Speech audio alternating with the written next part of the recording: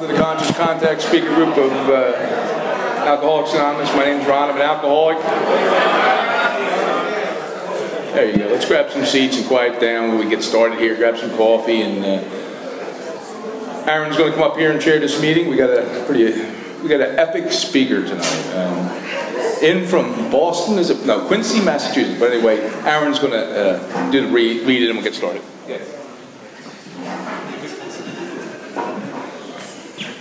Welcome to the Conscious Contact group of Alcoholics Anonymous. My name is Aaron, and I am an alcoholic. This is a one-hour speaker meeting that meets every Saturday evening at St. Paul's Lutheran Church, 301 North Main Street at 8:30 p.m. in Doylestown, Pennsylvania. The business meeting of this group meets every Saturday at 7 p.m. to 7:30 p.m. right here. The purpose of the group is to provide a consistent message of hope and recovery through God reliance and service to others through the practice and teachings of the 12 steps. We record all speakers so that others may benefit from their message of recovery. If you wish not to be recorded, simply ask. This is an open meeting of Alcoholics Anonymous. The group would like to welcome everyone, especially newcomers. Is there anyone new or from out of town that would like to introduce themselves by their first name? Yeah? What's up, everybody? My name's Jim, and I'm an alcoholic. Welcome, Jim. Josh, and I'm an alcoholic. Hey, Josh, welcome. Chase, I'm an alcoholic. Chase, welcome. In the back? I'm Phil, I'm an alcoholic. Phil, welcome. Jesse, welcome. Is that everybody? Nice.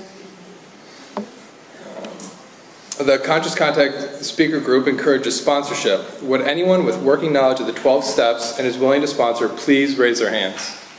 Thank you for your service. Are there any announcements for the good of AA? We have meeting lists and big books on easy terms. Please see me or any home group member after the meeting. If you cannot afford a big book, the Conscious Contact speaker group will give you one at no charge. Anyone willing to make donations for the purchase of big books and CDs to help those who cannot afford them can put donations in the jar on the back table marked big book and CD donations.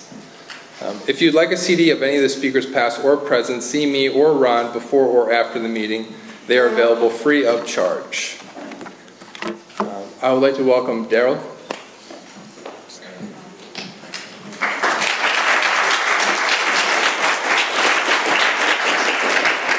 My name is Daryl, and I'm an alcoholic.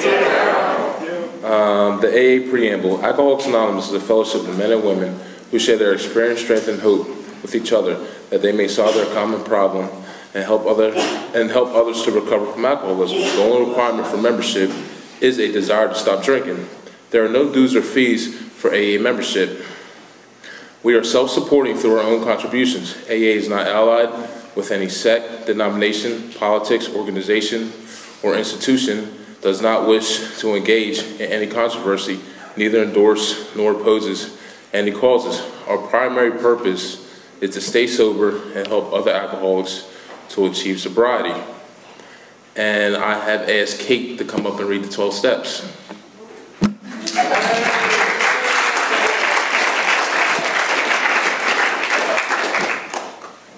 Thank you.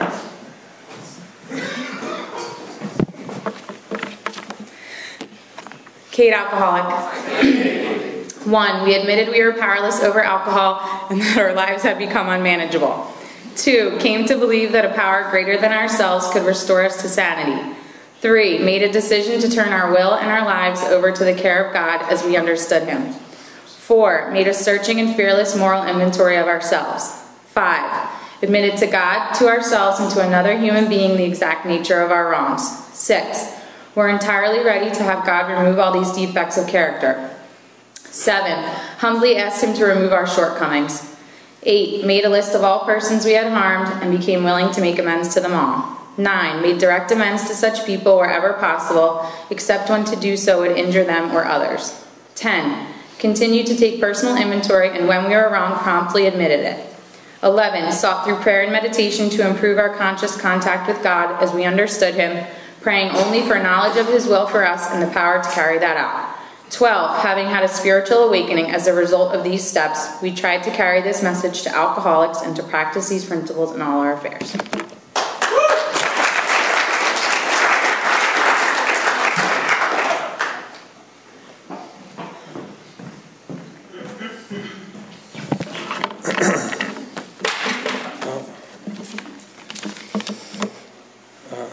see, the seventh tradition, every AA group ought to be fully self-supporting, declining outside contributions.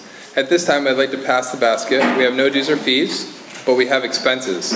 Your donations cover coffee, cream, donuts, hot sausage, hot dogs, rent, big books, CDs, events, and workshops, and Brent's ham sliders.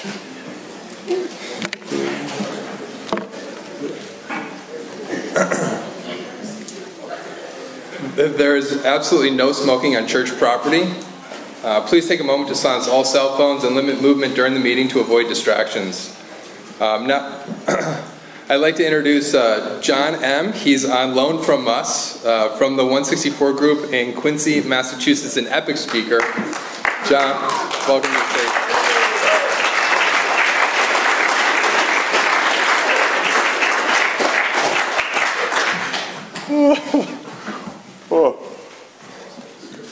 My name's John Mercer. I'm an alcoholic. Holy mother of God, that's loud. I don't think I'm that epic.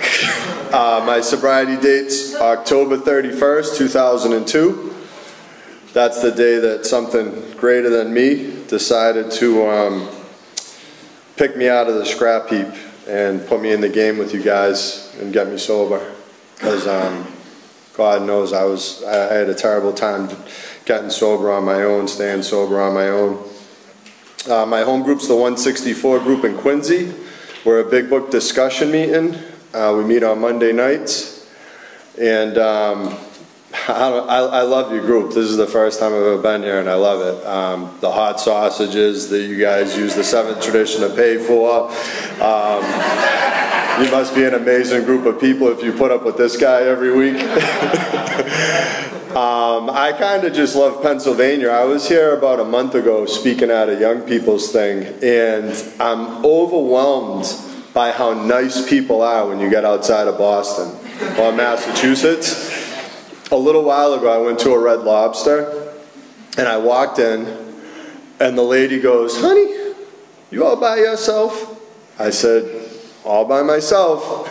She goes, "What's a fine young man like you doing all by yourself?" I said, "I'm visiting from Boston." She said, "Guys from Boston don't bring their girlfriends or wives with them when they leave town?" And I said, "I'm single," and then she just started making fun of me, and then the other guy started making fun of me, but they were nice people. Like, they were nice. They were, like, telling jokes. She had an accent. And in Boston, if you even come close to cutting somebody off, they roll down their window, and it's like they're ready to fight. Like, "What the, how you doing? Get out of my lane." And so I just like the kindness. But the weird thing is that when I'm out of town and people are too nice to me for too long, I almost miss people being mean to me and rude.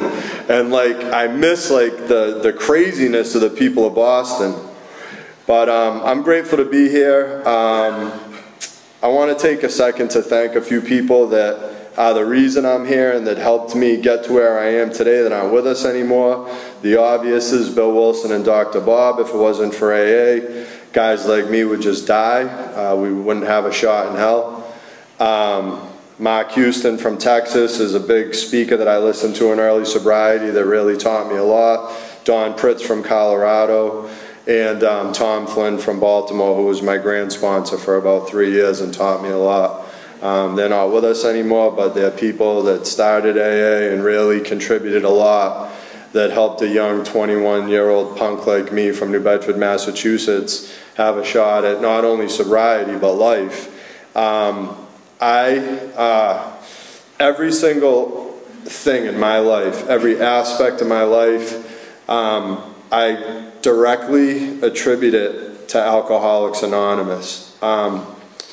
You know, even my dogs, like, how do you take care of dogs while you're drunk and all messed up and you can't even, take care of yourself? Like, I'm even able to take care of a few beautiful dogs today.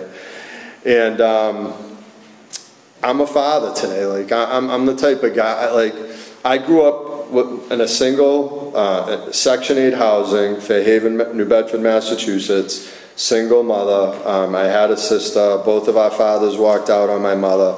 I've never had a father in my life, and since I've been sober, like, one of my biggest goals in sobriety was, if I meet the right girl, to have a child or children and be a father and be able to be a good father to children or a child in this world, because I never had a father. And today I have a beautiful 3-year-old daughter, and I'm able to be in her life 7 days a week. You know, and I gotta be grateful for Alcoholics Anonymous for that. I'm grateful that I can co-parent with my ex-wife, and she can take my daughter on the weekends when I have her, so that I can come and do stuff like this and come and speak to you guys. I'm grateful that there's people like Ron and groups in Pennsylvania and around Massachusetts that ask me to come and share my story and share my experience, because it's overwhelming for me that anybody would want me to come anywhere and do anything for them. When I got sober on October 31st, 2002, I didn't have any friends. I didn't have a cell phone. The transporter picked me up and brought me to the halfway house from the detox. My family wasn't talking to me. Most of my family didn't know where I was. I didn't have any children, dogs, animals. I had a small garbage bag half filled with everything I owned in the world in it. And today I get to come and travel and do stuff like this, and it really is a beautiful thing. Alcoholics Anonymous is a beautiful entity. It's a beautiful organization. It's a beautiful place for people that are hopeless, that are suffering from alcoholism, like myself and probably many others, if not everybody in the audience, to come and think we're only going to get a day of sobriety. Think that this is about not drinking. Think that, you know, you're going to dust me off and just, you know, get me to put the booze behind me and look ahead.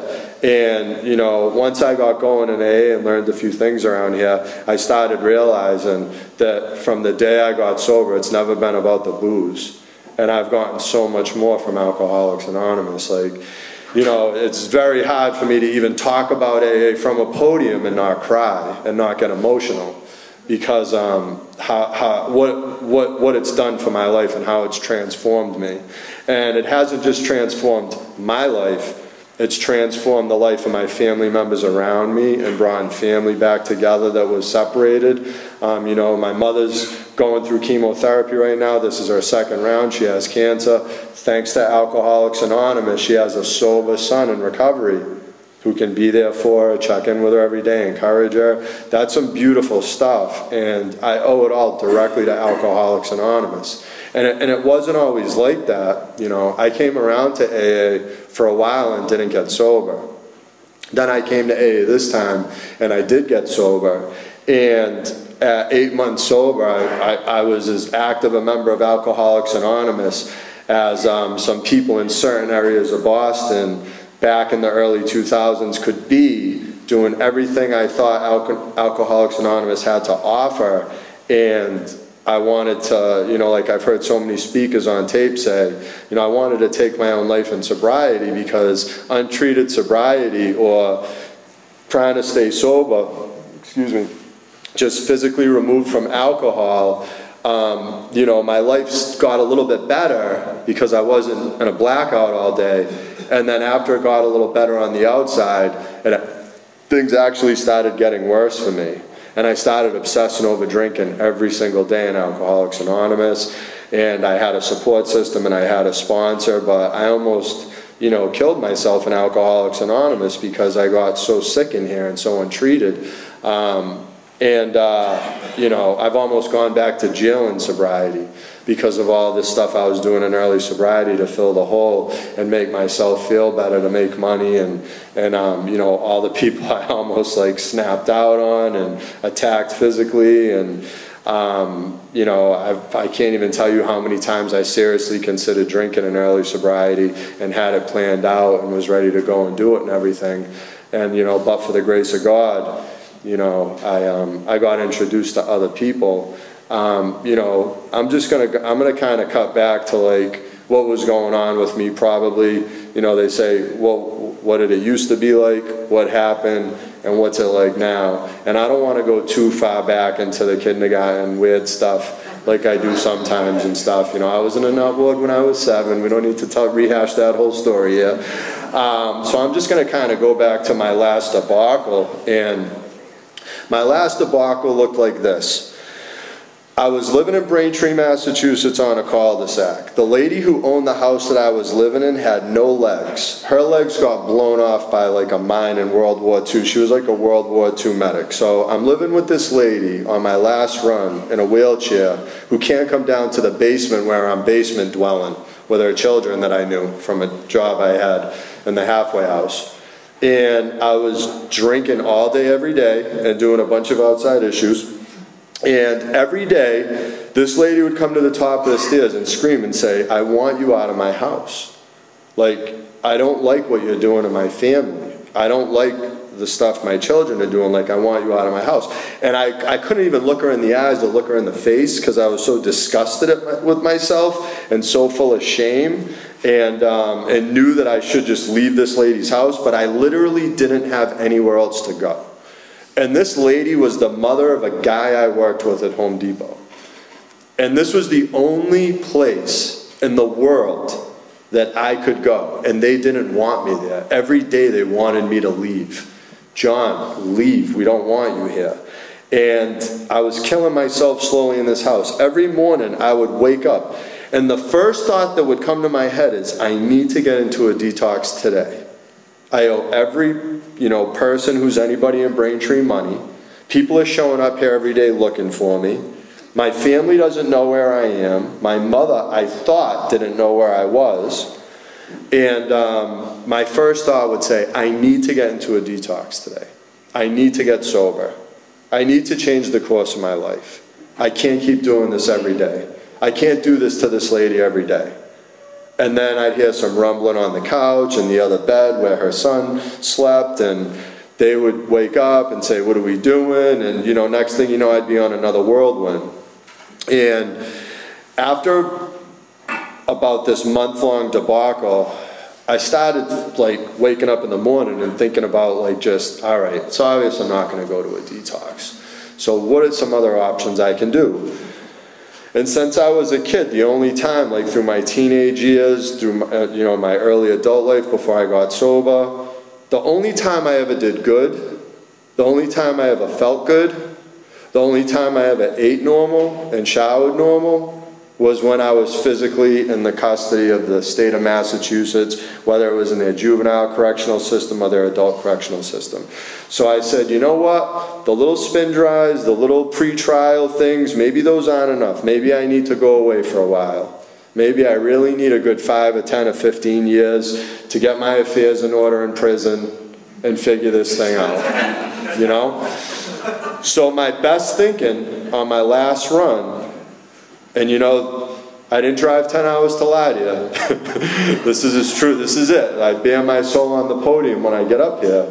And my best thinking was I was going to write a bank note to the teller at the bank right around the corner from the house.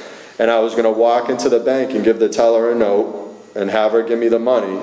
And then I was going to walk right up to the security guard and have him just arrest me and take me away for armed robbery or whatever, and just go do 5 to 10 years for armed robbery. And that was the best thinking that I had. And I was I was thinking about what I was going to say in the note. And that very morning that I was honestly going to do that, and I would have done it. And to me, I backed myself into a corner where this is my only solution, prison, and this is how I can get the biggest bang for my buck. It's by saying I have a firearm on me and they have to charge me with armed robbery and yada, yada, yada. And that morning, my mother called this house that I was living in. And I hadn't talked to my mother in probably 3 months.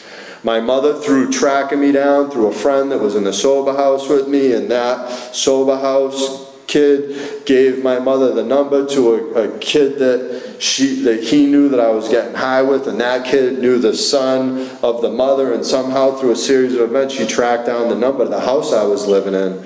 And she called me, and I had to go upstairs now. I had the lady up there in the wheelchair yelling, your mother's on the phone now, tell her to get you the hell out of here. Excuse my language. And so I'm all right. So I go up, and my mother's crying on the phone, and she's saying, John, what's going on with you? Your family doesn't know where you are. I almost killed myself yesterday, John, because I don't want to get that call that, that I need to come identify my son.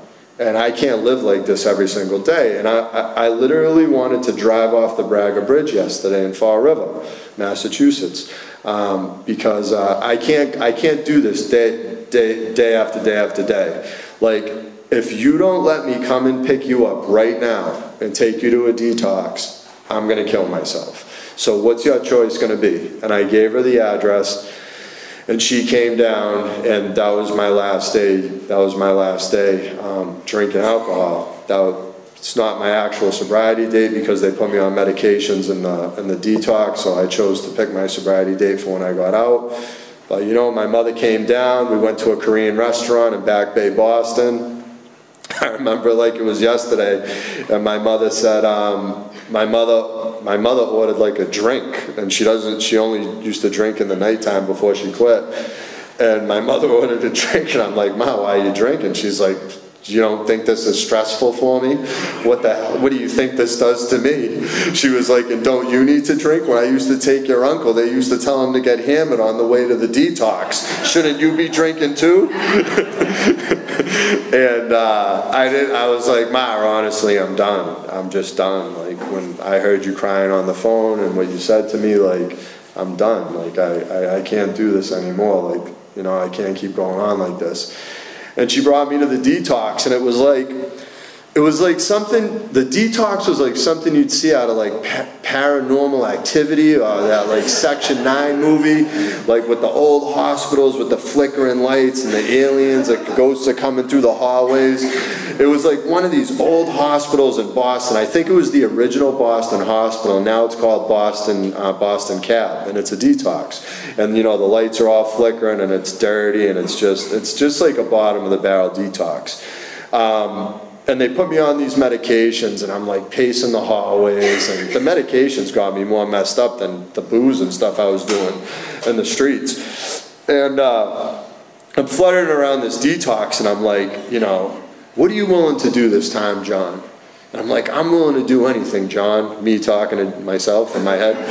I'm like, I'm willing to do anything. And it's like, well, what about making the coffee? Are you really going to lower yourself to go make coffee for a bunch of drunks? And it's like, all right, I'll make the coffee.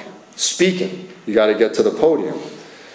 I've been known to you know, sew together a few stories real quick. I could probably get up there and say a few things if they ever ask me to speak. Yeah, all right, I'll speak from the podium. What about a sponsor? I mean, I could probably like half fake a sponsor, like get one, say I have a sponsor, kind of talk to them, but not tell them everything. So like I went down this list of all these things that I thought the director was going to ask me to do, and that I was actually going to have to do if I wanted to stay sober. So I did like this whole entire routine while I was in the detox. I got to the halfway house on October 31st, 2002, 15 years ago, a little over 15 years ago. And I showed up, and this was a halfway house I had been into a few times. The director of the halfway house had 36 years sober. He was a doctor. He was very active in Alcoholics Anonymous. He was a guy that really took a liking to me my other times in there while I was relapsing in his houses and in his sober house. And I sat down in his office, and he asked me the question that he asks everybody. John, what are you willing to do to get sober? I said, Bob, I really honestly mean this. I am willing to go to any lengths to stay sober. And he said, really? I said, anything. He said, all right, buddy, we're going to put that to the test. There's one thing I want you to do. I said, what's that, Bob? Get a sponsor? Just make the coffee? Get a job? Speak? Go on, come. And he was like, slow down, killer. I want you to go up to your room. It's on the second floor, first room on the right, bottom bunk. I want you to drop to your knees and pray to the God that you refused to believe in when you came to this house before, because you're a screaming atheist. And I want you to thank him that you're not homeless living in the Boston Commons, that you have a roof over your head, that you're sober today, that we took you back in this halfway house, that your mother's talking to you. You have a lot to be thankful for, kid. Go upstairs and thank God. And he was so right. I was so like, God, ooh, no, don't do this to me. Like, and I looked at him, And I said, Bob, I would do that if it wasn't for the fact that in Massachusetts we have laws. And one of those laws is church and state. And last I checked, this is a state-funded halfway house. So the state's paying your salary. You can't force me to do illegal stuff. Like, I'll literally do anything else, but you can't make me do that. And he was like, Marissa, you haven't signed anything. You're just the guy that wandered in off the streets with a little garbage bag, your little Irish luggage there, buddy. I haven't accepted you into my halfway house.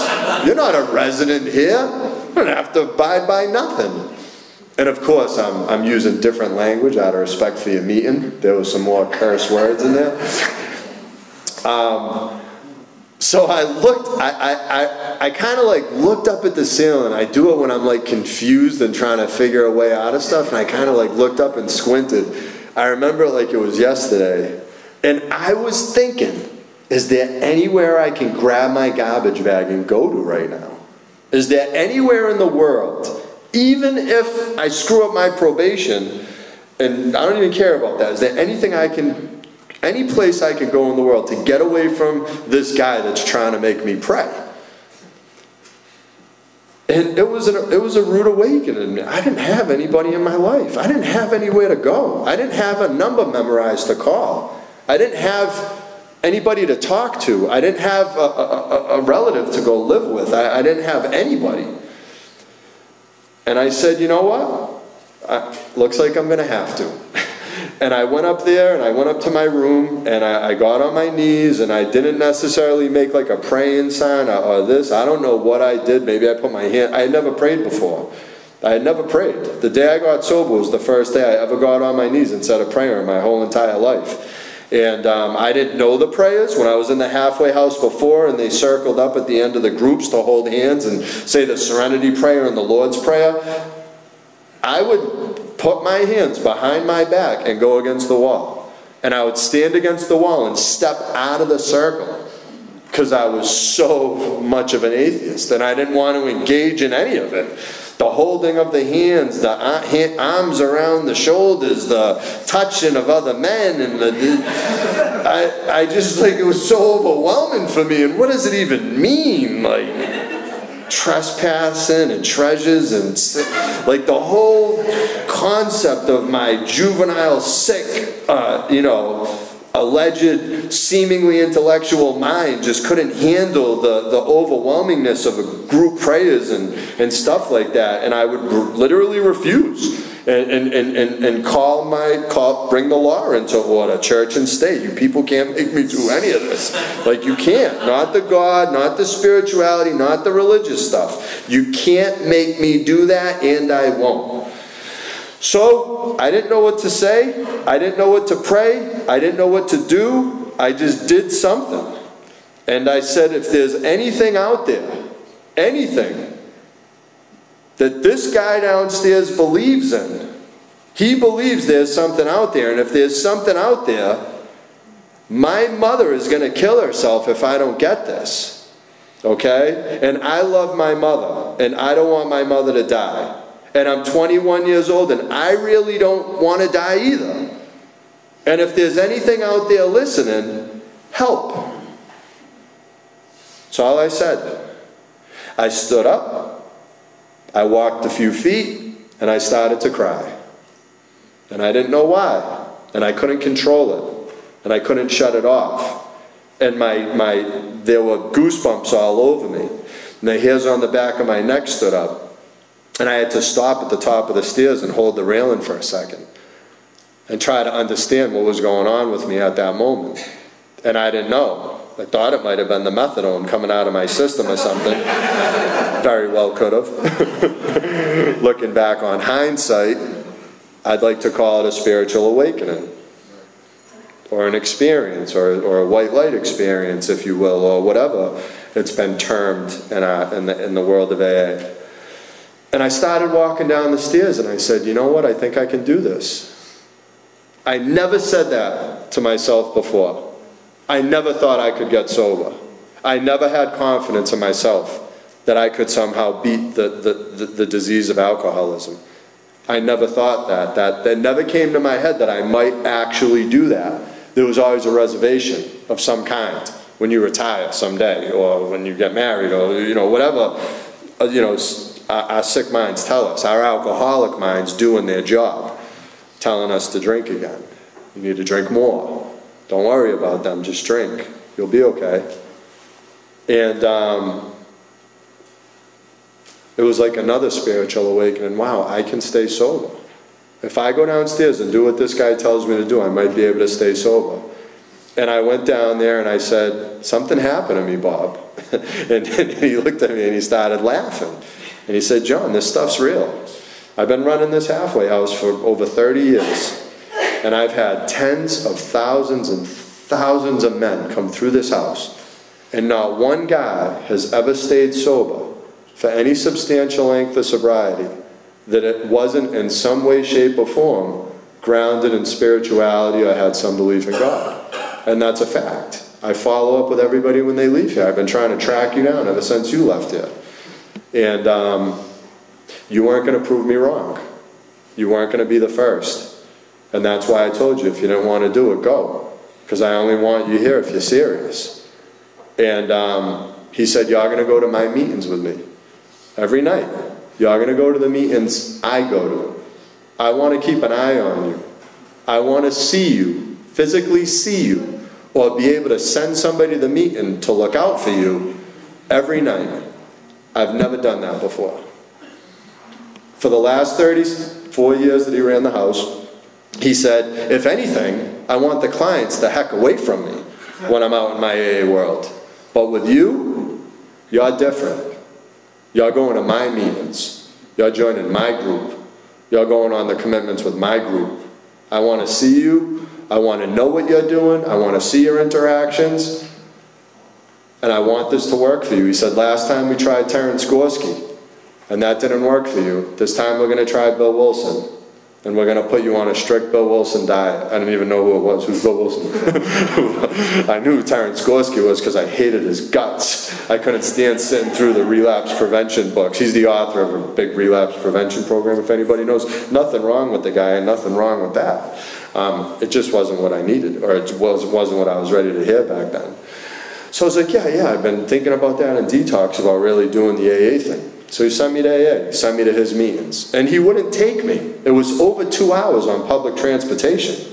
It was like a half-an-hour walk to the red line at Fields Corner, red line to downtown Crossing, switch over to the orange line, down to Forest Hills, about 15 stops, get off at Forest Hills, and then take a bus about a half an hour, 45 minutes to the meetings. All the meetings were in one clustered location on the outskirts of Boston. And it took me over 2 hours to get there and over 2 hours to get back to the halfway house every night. He even had to adjust my curfew because it was impossible for me to make curfew every night because of how much time I had to spend on public transportation to get to meetings every night. And more often than not, I'd be walking out of the house to go walk down to the train, and he'd be jumping in his car to go to his house, which was in the middle of this cluster of the meetings, and then go to the meeting, and he would smile and laugh and wave to me and go, have a nice bus ride, have a nice train ride, have a nice walk, willing to go to any lengths, this is what it looks like. Half-a-mile walks, trains, red lines, orange, and I did that. That's what I did. You know, I really was. You know, this time that I got sober, I really was willing to go to any lengths for victory over alcohol. I really was. I even was willing to pray, you know? And so I started going to meetings, and the first assignment he gave me was to find a sponsor. It's like, what do you look for in a sponsor? Find somebody that wants what you have. Find somebody that has what you want. I don't even know what I want. I'm 21 years old. I have a criminal history, felony convictions, GED, hepatitis C, no friends, no family, no girlfriend, no dogs, no clothes, no skills, no diplomas, no nothing. I'm literally just a scumbag who got thrown in AA, and now I'm trying to figure this thing out and connect with you people and try to get what you have. You know, and I didn't even know what I wanted. And it's like, and I remember the guy telling me, like, come on, man, you know what you want. What do you want? Like, I don't know. a boat someday? Like, I don't even know how to drive a boat, but I just looked at boats as like a symbol of success. Like, I don't know a boat. But he's like, keep going. I'm like, $1 million. He's like, keep going. I'm like, a wife and kids. He's like, I got the guy. He's like, I got a guy that fits that description, and he's going to be here any minute. And this guy, he pulls up to the meeting, and I always get worried telling this story because I'm so scared he's going to hear me tell this story someday. I'd be like, you little crap. But he like pulled into the meeting parking lot, a Lincoln Navigator, and he went to go back into his spot, and as he was getting closer to the fence, his truck started making beeping noises. This is in 2002, mind you. His truck was making beeping noises and getting louder and louder and quicker the closer he got to the fence. And I go, what's this guy driving, a spaceship? And the dude's like, no, man, that's like backup technology. You don't know what that is? I'm like, no, I don't know what that is. He's like, dude, it's been around for years. And I'm like, black Lincoln Navigator, parking technology. He gets out, he's wearing like a golf outfit. I never golfed in my life, still to this day I have no idea how to golf, but there's something when somebody like jumps out of a fancy car with golf stuff on, it's like, this dude has money. Like, this dude gets paid. So he's like, yeah, he has money, dude. So I went up to him and I asked him to sponsor me, and you know, he had 12 years sober. Like that crew, those like cluster of meetings that I initially went to, the golden rule is that the sponsor needed over 5 years. You needed over 5 years sober to sponsor people. You know, thank God that wasn't the rule when Bill Wilson and Dr. Bob got sober, because none of us would be here. But that was the rule in that AA community, that you only pick sponsors that had over 5 years. And so he passed that qualification. He gave me like a list of things to do. You got to go to a meeting every night. You can't talk to girls for the first year. You have to speak when you're 90 days sober. You are going to be the coffee maker of this group. You're joining this group. You have to call me every day. On and on. You don't do the steps for a year. After you have a year sober, we sign you up down the school in Southie for the classes for the steps. Okay, all right, no problem. Pray every morning, pray every night. So he gave me all these rules. And I said, okay. I mean, to me, this guy was AA, right? Like your first sponsor, or you know, that person that you're going to when you're at your most desperate, weakest moments, and like you're the most vulnerable. It's like your sponsor is kind of everything to you. And you know, especially this bigger than life figure who was like developing 50 to 100 units, tons of money, beautiful family, houses all over the country. Like, this guy was larger than life to me. Like, the only definition I had of success was material success. I was young, I was naive, I didn't know what I didn't know. And like, you were doing good in life if you were physically successful and materialistically successful, and you had a lot of money and a family and yada, yada, yada. So I started going to meetings, you know, with him, with the other guys in the group. I quickly want to backtrack to my first AA meeting that I went to, like willing to actually stay sober this time. On like November 2nd was the first day I went to a meeting, because they made me stay in the house for a few days when I got there. And the director told me what to do at my first meeting. And the reason why I'm backtracking to talk about this is because of the importance in it. He told me, he said, I said, Bob, you know, I think one of the reasons AA never worked for me before was because nobody ever helped me in AA. And now, like, you're the first guy helping me in AA, and I'm already starting to feel better. Like, it's giving me some stuff to do. I'm going to your meetings. I'm joining your group, yada, yada, yada. And he said, did you ever ask anybody? And I said, no. He said, did you ever raise your hand and say, I need help? And I said, no. He said, did you ever go up to anybody and say, I liked what you had to say? You know, can you help me? Can I have your number? And I said, no. He said, you know, like tomorrow night when you go to your first meeting, I want you to raise your hand and tell everybody in the room that you need help and that you don't know anything about Alcoholics Anonymous and that you need a network, and see what happens. And the next day I went to this beginners meeting at my new sponsor's group, the friendship group in West Roxbury, and I raised my hand halfway through the beginners meeting, and I said that. I said, you know, my name's John, I'm 21 years old, I'm in a halfway house in Dorchester, I just got sober, and I don't know what I'm doing, and I don't know anything about AA, and I need help. And when I was done talking, a lady came over and she put her hand on my shoulder. Right after I was done talking, she got up out of her seat and she walked over to me and she put her hand on my shoulder. She said, "Why don't you come outside and talk?" So I said, okay. I looked up. She had no nose. There was just a hole in her face where her nose used to be.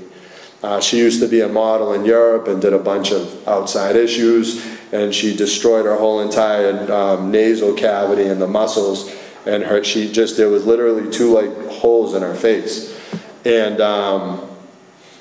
it was crazy. And so I'm like, "You got it in, huh, Joanne?" or whatever. And she's like, "Oh yeah, honey, I did my fair share, obviously." And she took me out in the meeting and she gave me a hug, and I started crying again. I was wicked emotional in early sobriety, and she was like, "You remind me of my grandson, and I'm gonna get you some help." So I'm like, "All right, what are we gonna do?" This little guy was walking up to the meeting. She goes, "Come here for a second." She called him by his name. He came over, and she said, "So-and-so is going to be your new sponsor, John." And I looked at him, and I looked at her, and I said, "Okay." And he goes, he pulled out his wallet, he gave me his business card, and it had a big rainbow on it that said, "What a Wonderful Life," and then just his first name. It was like his AA business card. It literally was like no last name, like straight anonymous. And it says like, "What a Wonderful Life," and then like his number hotline. And he gives it to me and he's like, "I can't sponsor you, pal. I only sponsor 2 people at a time and I'm at my limit." And I'm standing there and I'm like, okay. She offered him to sponsor me. I don't even know who he is. I don't know who she is. I don't even know if I want him to sponsor me. And somehow I'm feeling here, I want to drink, and I feel an overwhelming sense of rejection. Like, how does this happen? Like, what subliminal Star Wars stuff just went on right now? And now I'm ushered back into the meeting to go deal with all that in my head. So that was the first person that almost became my sponsor and didn't make the cut. So my first month of sobriety, first few months of sobriety, I'm going along, things are doing good. I'm on the pink cloud, like I'm feeling good, right? Because I'm not in the ladies' basement anymore. I'm not torturing some poor World War II veteran. I'm not getting her teenage kids all lit up on weird stuff, you know? I'm like, I'm around positive people. I'm not drinking. I mean, there were a number of physical things that you could just put into place that when you get sober, you might start feeling kind of good right off the bat, you know? And I was on this pink cloud, and I got to my 90 days, and I started speaking from the podium, completely telling lies. I was constitutionally incapable of being honest. All like my little juvenile delinquent stories were like personified and embellished, and jail sentences were embellished, and charges were embellished, and it was a big crock of crap to get you to either fear me, think I was cool. I didn't know who I was, so I had to try to make myself and turn myself into who I think you would like me to be, so that you would be my friend to like me, because I didn't like me and I didn't know who I was, so I didn't even know who to present to you people. So I put like Band-Aids and cut my life up and turned it into this whole thing it wasn't. Because I thought that's what I needed to do to be accepted. Because that was the only way I ever got acceptance. That was one of my defense mechanisms, to lie, to make stuff up, to make you scared of me, to make you fear me, to make you love me, to make you whatever me. And I'd say around like 3-4 months sober, I started feeling like drinking. I got mixed up with a few other people in AA. We started doing some shady stuff outside of the halls. I put myself in a lot of jeopardy to get in trouble. Thank God I didn't. And around 8 or 9 months sober, I was going to meetings every day with this old man that lived in the sober house with me, Paul. And I was just getting like, AA was like Groundhog Day to me, right? Because like one of the things my sponsor had me do was go to the same 7 meetings every week, all in this little AA community. And everybody went to the same meetings. And some of the people joined multiple groups in this circuit. So there were people that were members of like 3 of the different groups that I went to. And in Boston and in Massachusetts, we do commitments. where like your group comes to my group, you guys all take 5 minutes talking each, and then me and my group members go to your group and we put on a commitment, and then we all go talk for 5 or 10 minutes each. But if the commitment doesn't show up, you do what's called a pickup meeting, where the group members come and speak. But in this circuit, it didn't even matter, because everybody was a member of all the different groups. So it was like all the same people. So it was like every day I went to a meeting, and it would be like a pickup meeting, or that Friday night meeting would be doing a commitment at my group, and then the next day, the Tuesday night meeting would be doing a commitment at the Thursday night meeting. And it got to the point where like by 60, 90 days sober, I knew every single person in that circuit's story. And none of it involved the big book, or the steps of God, or spirituality, or any of this. Like, I'm talking raw stories. Like bank robbery stories, crazy fights, jail stories. Like, just, if you haven't done the steps and you're not in recovery, you lean heavily on your past and on what it used to be like. And that's what this all was. And it's like everybody had canned speeches. So every single time I heard, Paul L. speak, he would tell the same jokes at the same points of his story, right? So like, I stopped laughing at Paul's canned punchlines at like 60 days sober.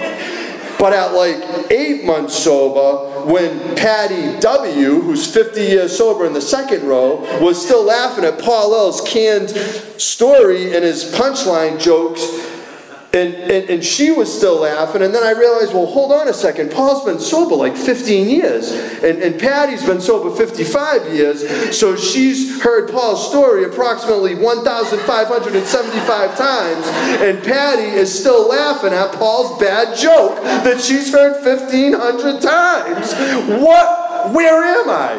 How are these people laughing at these horrible jokes that people keep telling over and over and over again? I don't want to hear the jokes. I don't want to hear your story, Paul. I don't care that you went to state prison. You don't scare me. You're not scaring anybody in the room. Wrap that part of your story up, Paul. And all this was going on in my head with no steps, no spirituality, untreated, unrecovered.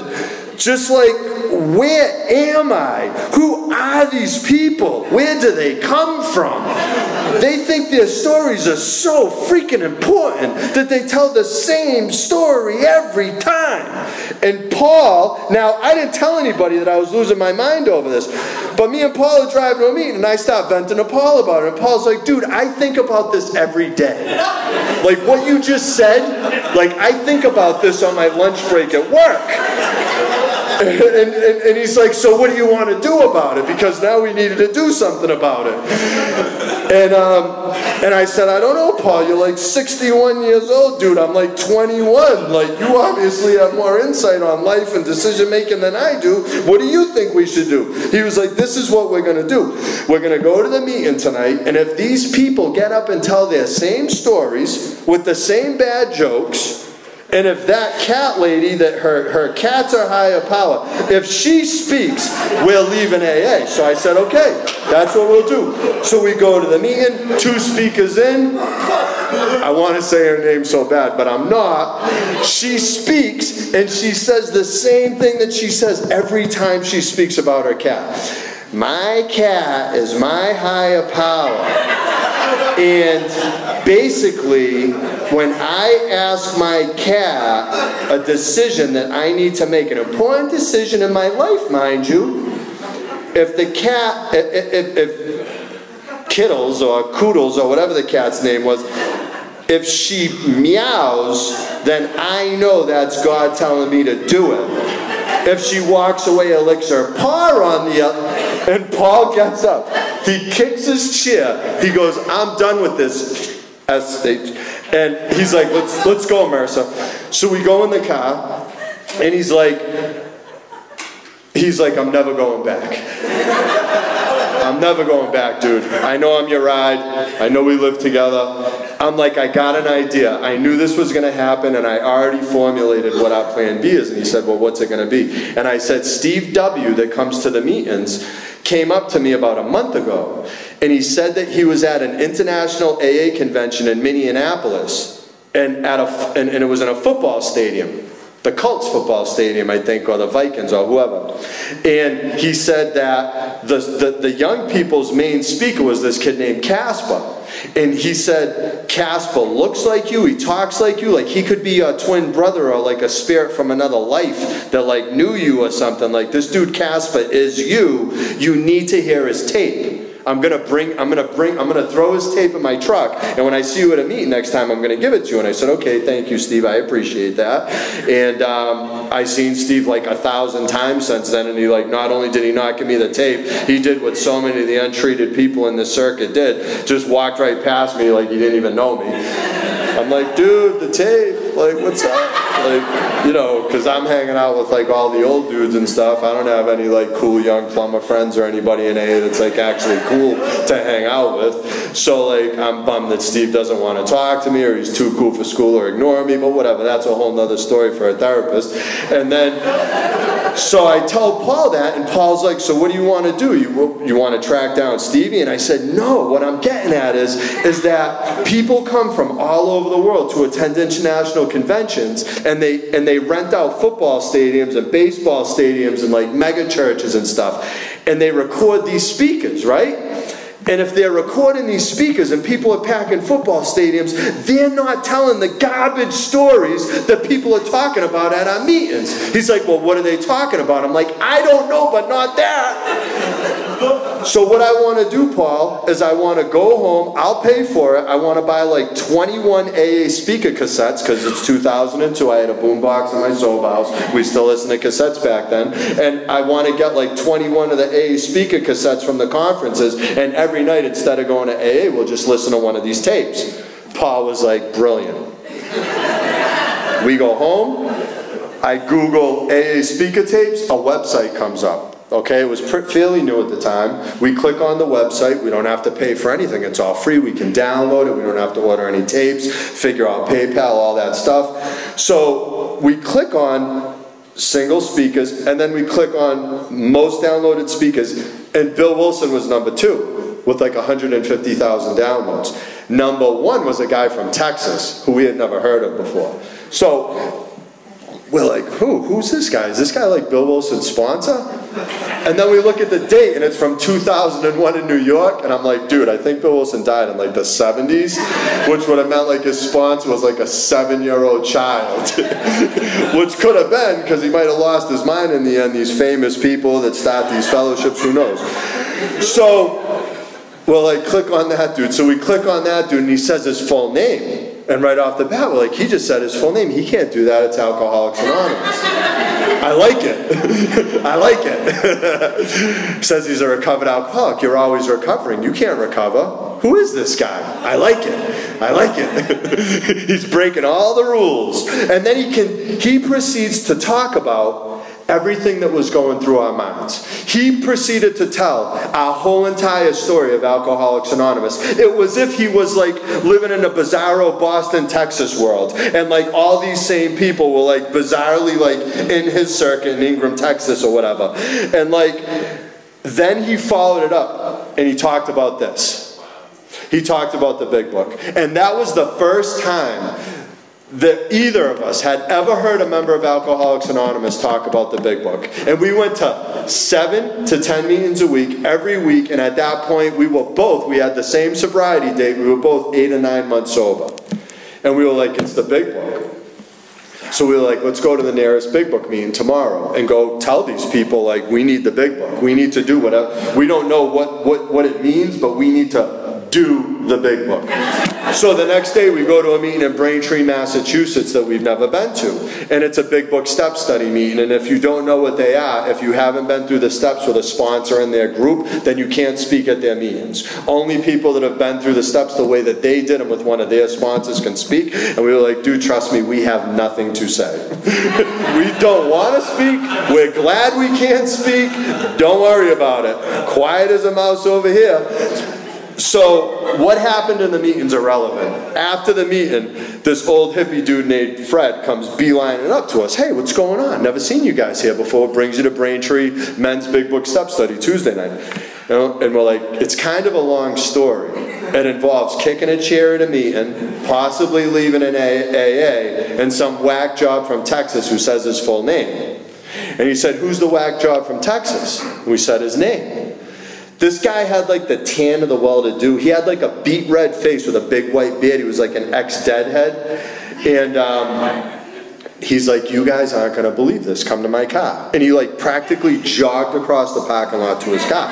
And we went over to his car and he pulled out a flyer. Definitely not as good as Ron's flyers, but it was a flyer. Nevertheless, it was a big book flyer. Pretty simple and mundane due to the ones you guys have here.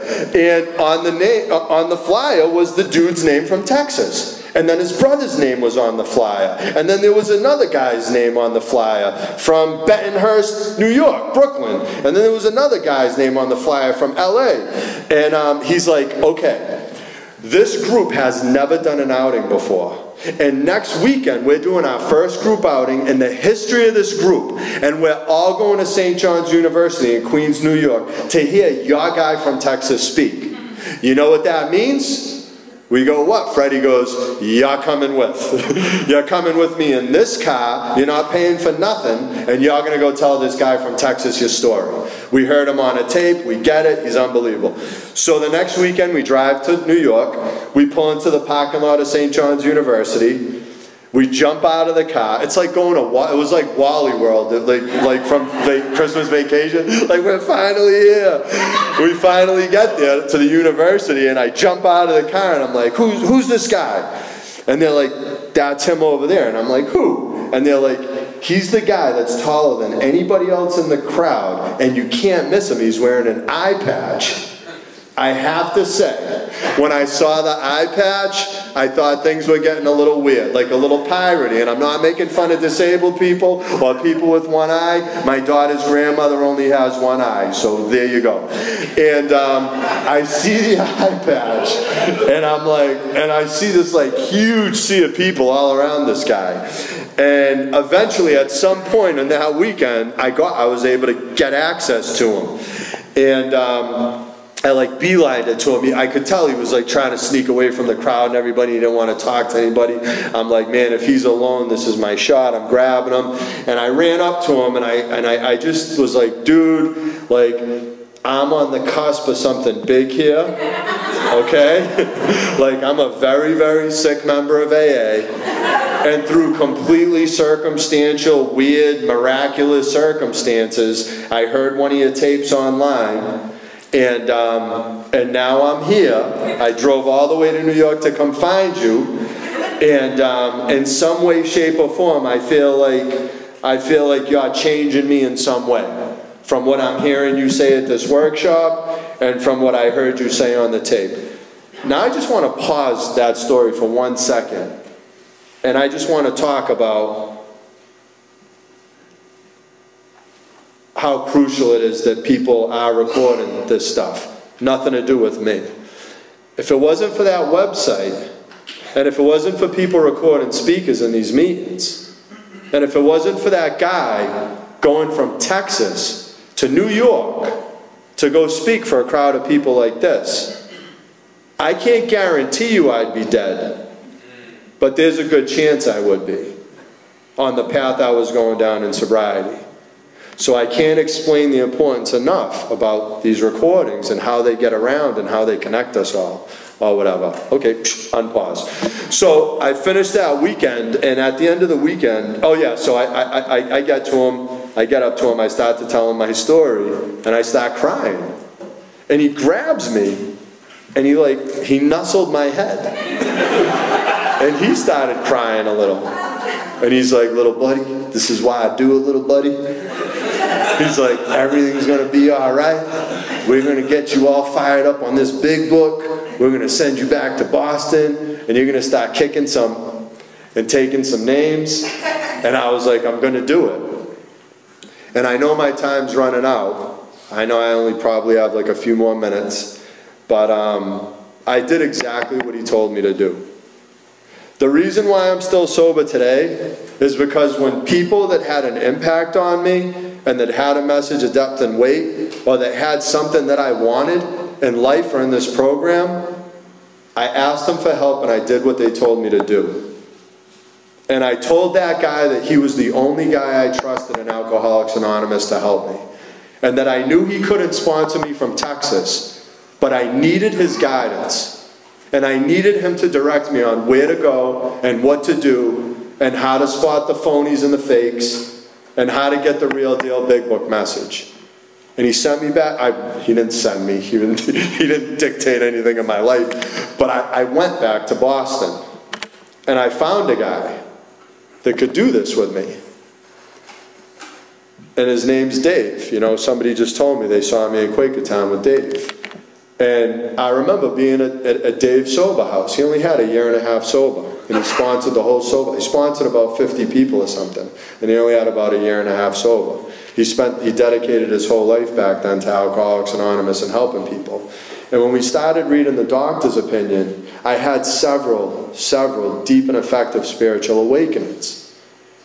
And it was because they challenged everything I thought I knew about alcoholism, and it challenged everything that I thought I knew about my life in Alcoholics Anonymous.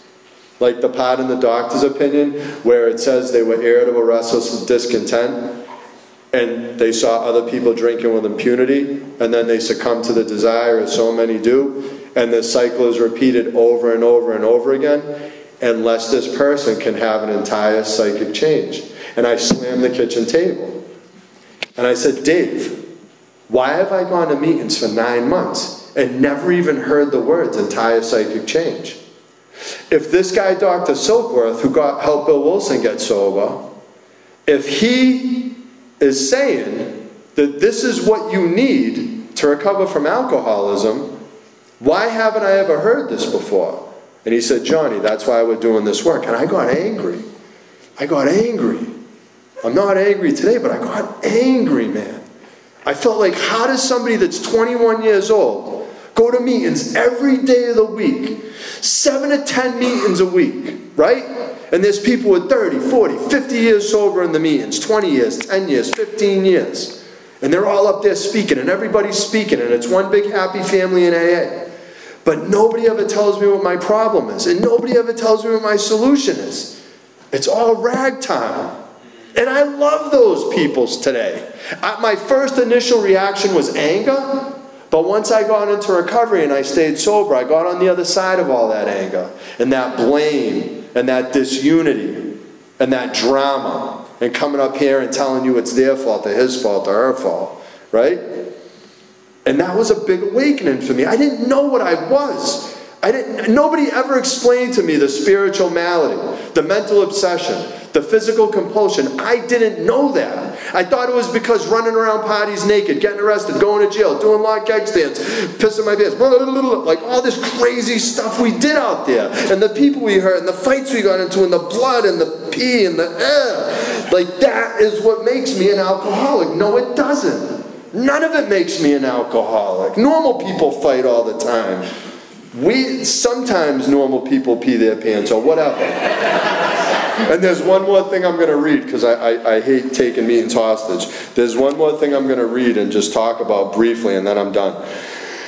This is on page 21 of the doctor's opinion, Roman numeral. In the course of his third treatment, he acquired certain ideas concerning a possible means of recovery. As part of his rehabilitation, he commenced to present his conceptions to other alcoholics, impressing upon them that they must do likewise with still others.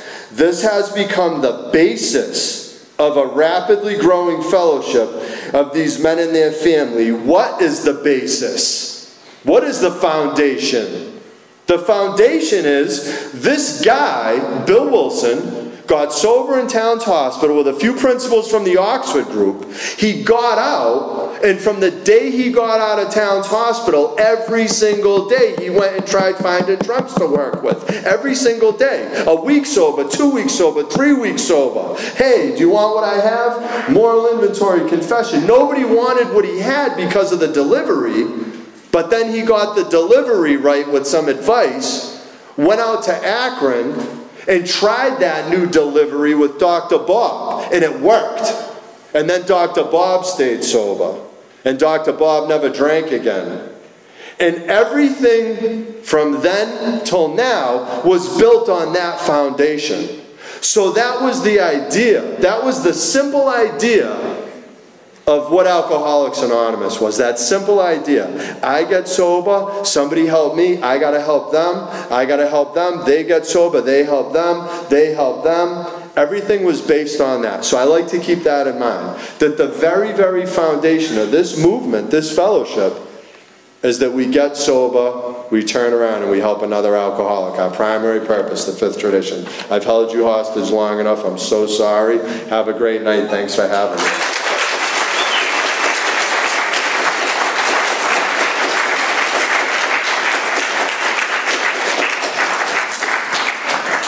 Told you it was epic. We form a line. It's customary for us to form a line and thank our speakers. You travel all the way down here to zone time and expense to share with us. It's very important. We thank John one more time. Next week we have Kim P coming in. She's a powerful woman speaker. You don't want to miss that. Our sister group is a big book study that meets every Thursday night at Salem UCC Church, 180 Church Street. Salem UCC Church, 186 East Court Street, Doylestown, PA, on 7:30. So if you're over there, stop by. We're going to hit Perkins afterwards. If you ever want to come over and hang out with us, we always got plenty of food. There's plenty of food back there. We've got a nice way of closing if you care to join us.